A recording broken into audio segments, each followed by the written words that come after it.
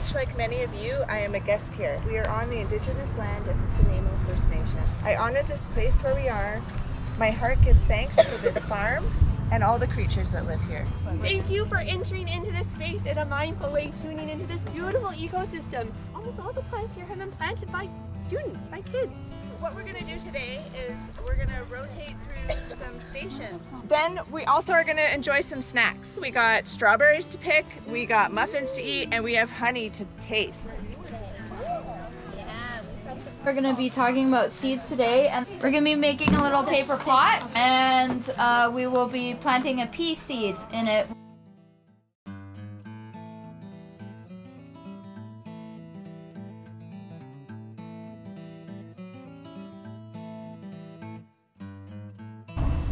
So today we are going to be soil scientists.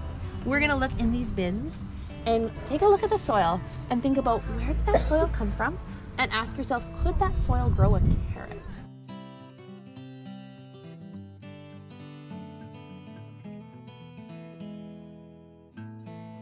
I'm pretty sure it might be from a dry environment. Primarily clay.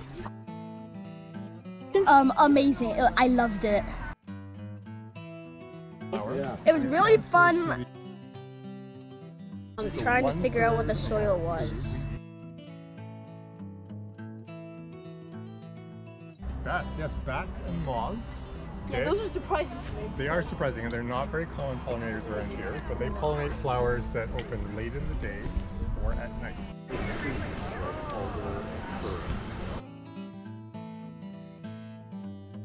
Why do you think pollination is so important? Because it's good for all the plants and good for nutrients.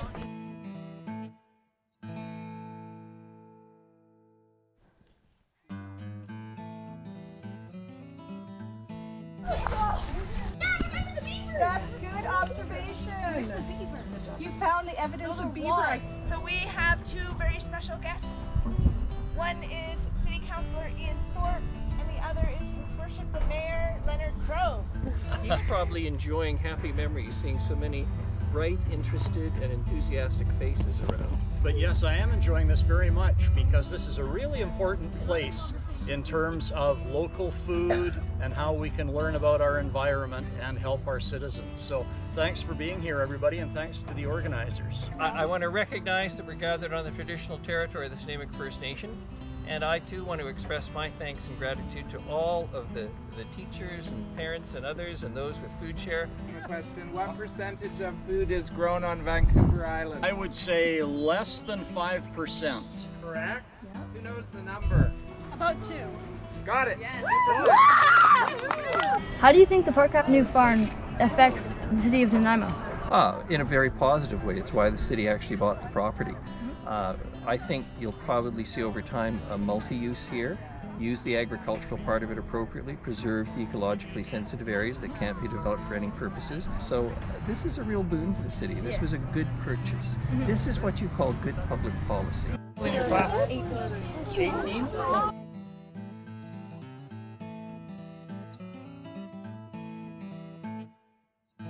How did you think of this field trip so far? It was great. I've never really done farming, so it was a good experience.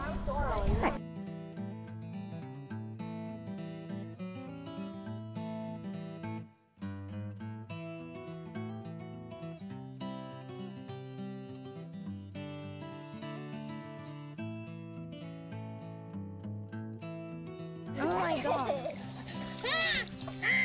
Oh my god.